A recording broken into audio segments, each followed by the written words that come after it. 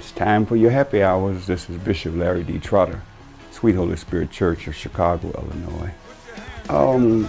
As we get to the latter part of Psalm 27, it starts off, the Lord is my light, my salvation, whom shall I fear, all of that. And you get to a certain point, and then the psalmist says, wait on the Lord and be of good courage. Wait, I say, on the Lord. He will strengthen our, all of that. What do you do while you wait? What do you do while you're waiting on the Lord? I'm sure that there's more than me that's waiting on the Lord to do some mammoth, large, enormous kind of things. But in the process of waiting, I was sharing with a friend of mine last week that this 2020 has been a season of reconstruction. So I think part of why we're waiting is that we allow reconstruction to take its place. Everything that was not in place now comes to place. Everything that seemed to be difficult, like it maybe has to fizzle out.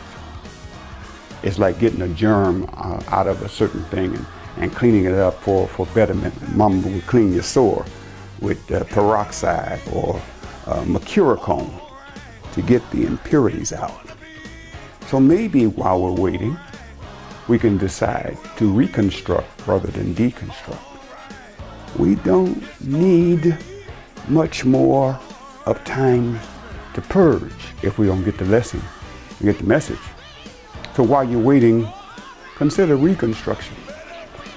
And the next phase of reconstruction is that whole rehab people. The rehab season of time, rehabilitation. I was telling them other Tuesday about when I had my knee surgery, and after the knee surgery, here come Rita, Poppy, Poppy, Poppy, and she's coming. I hated to hear her coming because it was painful to go through the rehabilitation, bend that knee that now it's got a metal knee in there, and for that blood to flow, it was painful. Take my morphine shots and get ready to work out. And I would be working hard. And Rita would say, you can do it, Papa, you can do it. I want you to walk again. I want you to be able to tell the doctor that it won't work. The doctor told me that you will never be able to get on your knees again, and you will never skate again because you now have artificial knees. And I said, the devil is a lie. But it was difficult. First they did the reconstruction of the knee. Then there was rehabilitation of the knee. The exercise was painful. Some things while you're waiting are painful, but they are necessary to the process. So any of you ever had a car accident or one of these things you've been dealing with, and you go to that rehab, and those physical therapy people, they be telling you do this and do this and do this and do this, and you're using parts of your body you never used. But the benefits come later, and be able to say that I reconstructed and then I was rehabilitated. But finally, I think also that while you're waiting, refresh. It's almost like on the computer times when you say, well, the computer's been dead for a minute, so hit the refresh button so you can have a fresh screen. Come here, Isaiah, chapter 43. God said, I will do a new thing. Shall you not know it? I will make a way in your wilderness and rivers in your desert.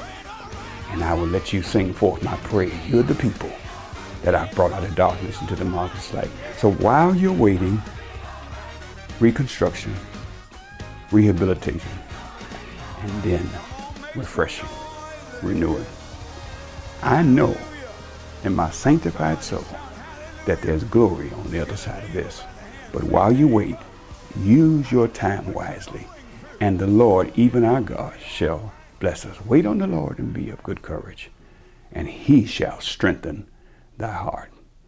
This is Bishop Larry D. Trotter, pastor of the Sweet Holy Spirit Church, 8621 South on South Chicago Avenue, where the table is spread and the feast of the Lord is going on. And I am still excited about your future. Be blessed.